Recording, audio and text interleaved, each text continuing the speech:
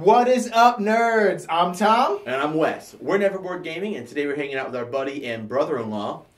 I'm One Table Gun Guy with Just Making Videos. And his name's Mike. We're taking a look at Total Recall by Overworld Games on Kickstarter. Now, or it was, or it will be.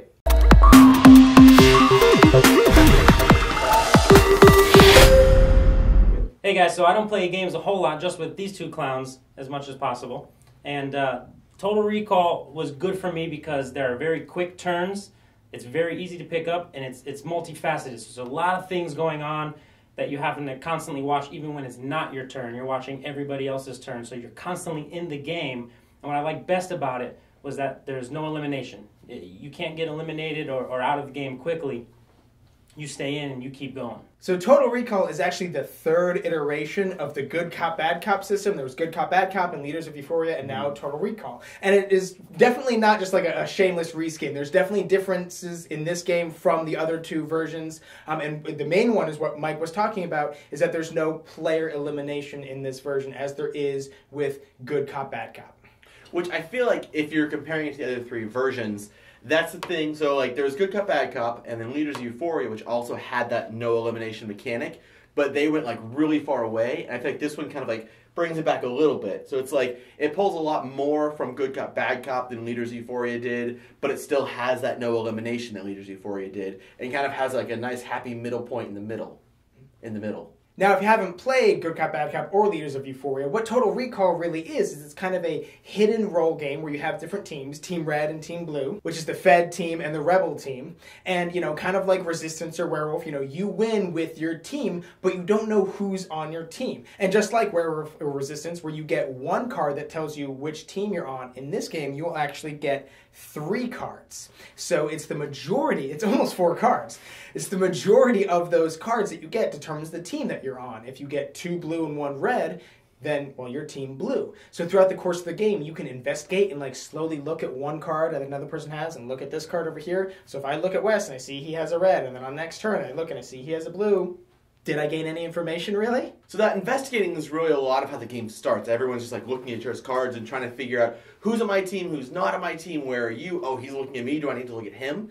And I feel like because that's really the whole first chunk of the game, it's easy to teach new players. Because you're, okay, well, this is how it's going to start. We're all just going to be looking at each other's cards, and it's going to kind of go from there. So I think there's a really easy like, entry level where you ease them into it. And then, okay, well, right now I'm just looking at cards. Oh, now I know what team he's on. What do I do from there? And you can kind of take that as you go. So I feel like new players, there's not like it starts, you're trying to think, oh, what's my mission? What am I trying to do? Oh, he's doing that. Do I need to be doing that? Do I need to be doing this? But there's a very like straightforward, okay, when the game starts, you just investigate a lot, figure out who's in the teams, and then from there you can shoot them, you can help them, and all that kind of stuff. Yeah, it's a very soft start where you're doing a lot of investigating, like Wes said, and that helps you kind of like ease into the game a little bit as you're watching what the other players are doing, as you're kind of forming your game plan. Who's the leader? Am I the leader? You know, I first time I played, I got stuck as the leader, so now I know, okay, I got half of the game figured out.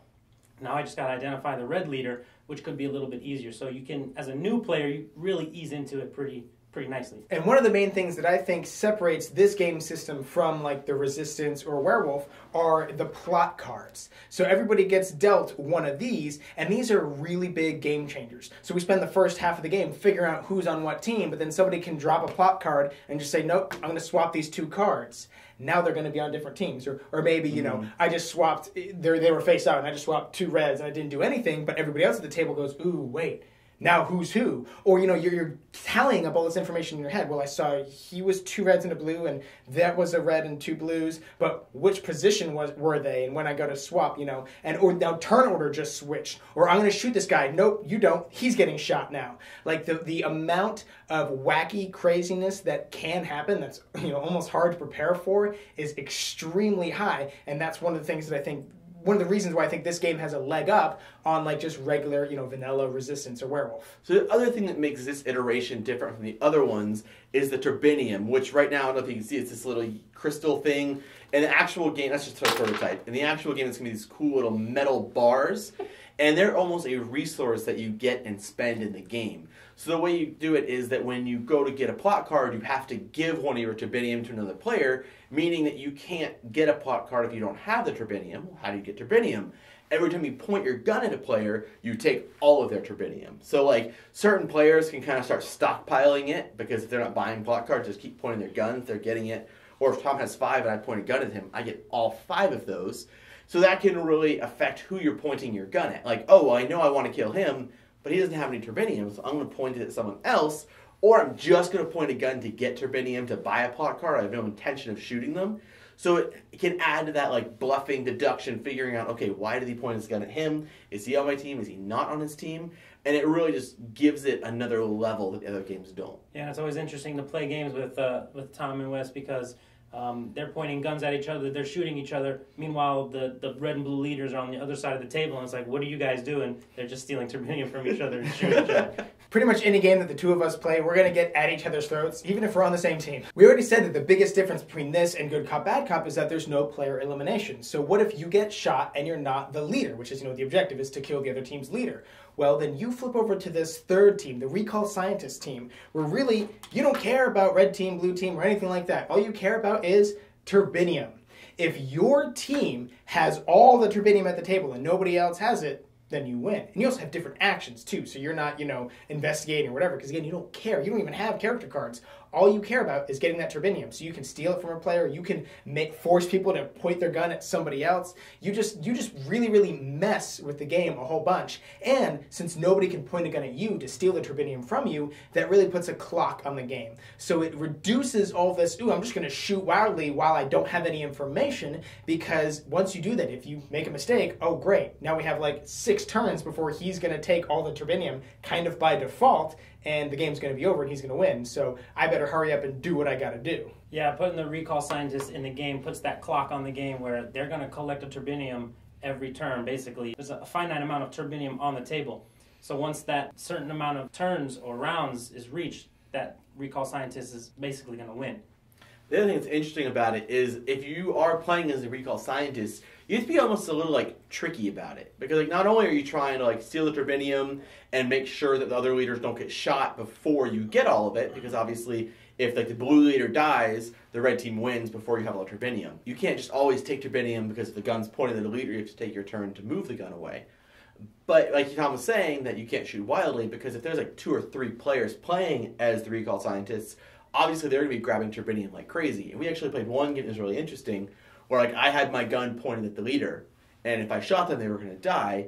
So the only thing that their team did was to shoot me. It's the only way they could stop me, but I had all the turbinium on the table. So they shot me, I became a Recall Scientist, and then won the game that way. That's why plot cards are important, because that's the only way you can change it, is play a plot card to get, I'm just going to get another turbinium from the supply, or I'm going to force you to point your gun somewhere else, or drop your gun. I appreciated the Recall Scientist, especially as the noob, because oftentimes I'll be one of the first out of a game, so having that option as the third faction was good for me, that I know I'm not out. I don't have to go sit on the side and make drinks for everybody else. I can actually keep playing. So, of course, I really enjoyed Total Recall. I mean, I'm a big fan of the Good Cop, Bad Cop system as a whole. I love Good Cop, Bad Cop and Leaders of Euphoria, and this one obviously just slides right in there. It's a different theme and kind of a unique one. I liked the movie Total Recall. I liked the original Schwarzenegger one. The remake was really garbage, but I never see, a game with this type of theme on it, obviously. So this is definitely going to be something very unique that I'm going to have on my shelf. Total Recall is absolutely a very solid game. It's great if you're a completionist. You have to have all the Good Cop, Bad Cops. Or if you've played a buddy's Good Cop, Bad Cop, and you're like, well, I don't need to buy that. He has it. Oh, I love Total Recall. I should totally get this game now. So I have my own theme. I love it. It's great. I haven't actually seen any of the Total Recall movies, but from what I've seen, it's totally got the little guy bursting out of his chest as Arnold Schwarzenegger. Yeah. There's a thing about the 3 hands. It's what more could you want? That's the whole movie right there. So again, coming from a guy who doesn't play a whole lot of games all that often, I thought this was very easy gameplay. It was a very easy startup, a lot of quick turns, and you don't get eliminated, so you get to stay in the whole time. So I did enjoy it. So I would back this one.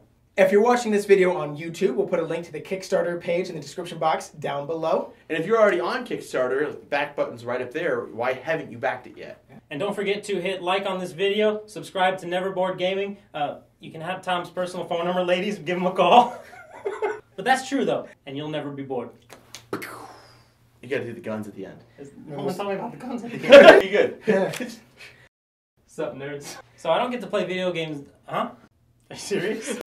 Did you want me to do that now?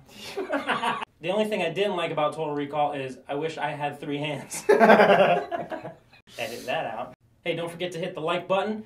Give these guys a follow. Yeah! I'm ready to get to work. Shirt's coming off. What kind of video comes next?